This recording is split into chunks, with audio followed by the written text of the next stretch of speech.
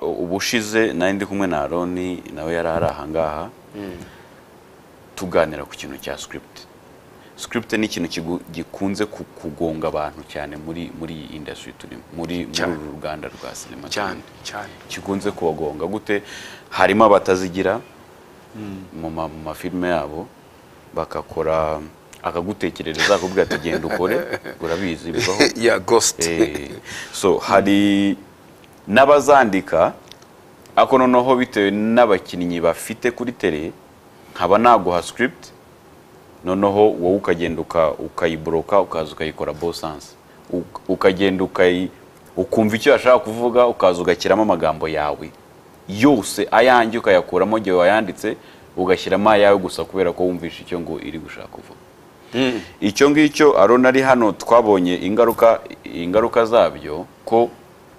biza kurangira kuri scene imwe ukabona wenda ntacyo bitwaye kuba yayikinnye kuriya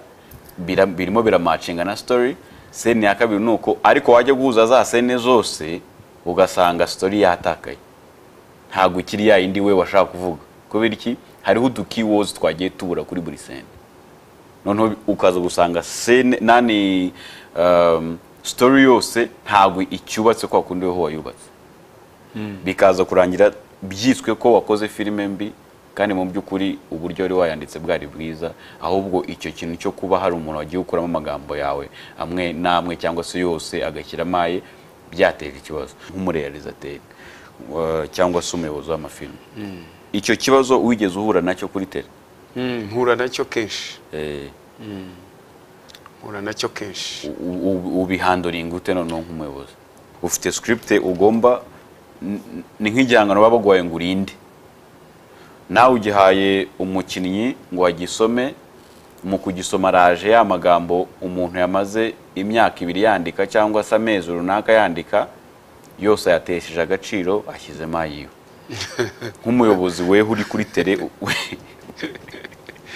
ni ibintu biba bishekeje cyane kandi bikunze kuba biraba kenshi ariko ikiba kibiteye niki icyambere wa mukinnyi wahaye ari amagambo ni umunebwe aba ari umunebwe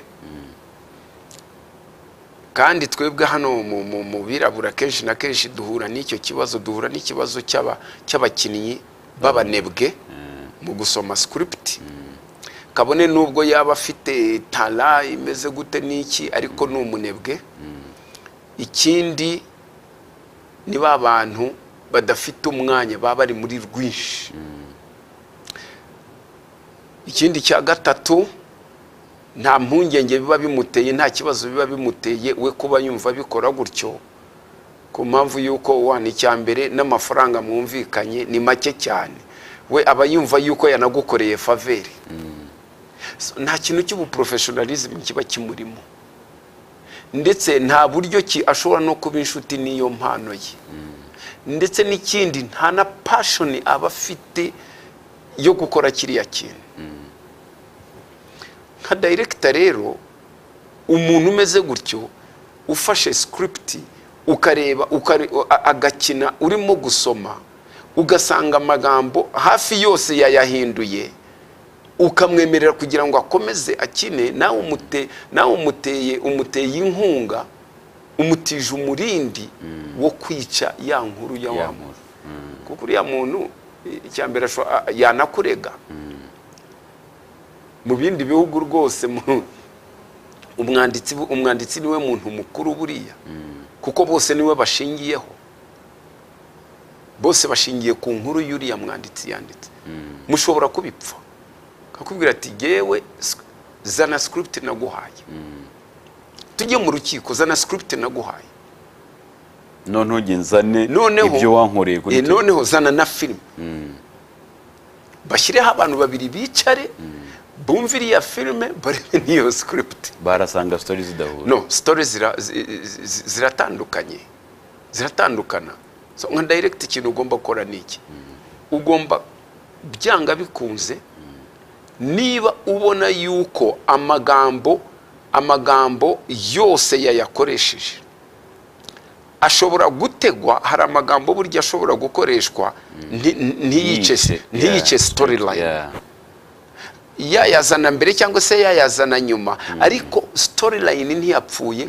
na message yatangaga ntiyapfuye, kabone nubwo yazinyuranyije imwe kaza mbere indi kaza nyuma, ariko ya magambo yose ya wa mwanditsi yose arimo, nta na rimwe ryavuyeho. Ubu nguwo ushobora kubibona ukavuga utoke pass, kandi ukabona ko yanabikinnye na neza, na ya magambo yayavuze yose iyo ngiyo ukayiha pass. Ariko hari kwa umuntu arimo arakina amagambo, nawe urimo urakurikira script, ndetse na script supervisor yarebye araje arakubwiye ati no, ati it's wrong, ntuvuge cut, uri umudirector ukareka bikavugwa, warangiza uti pass, menya ngo hari ikintu wishe.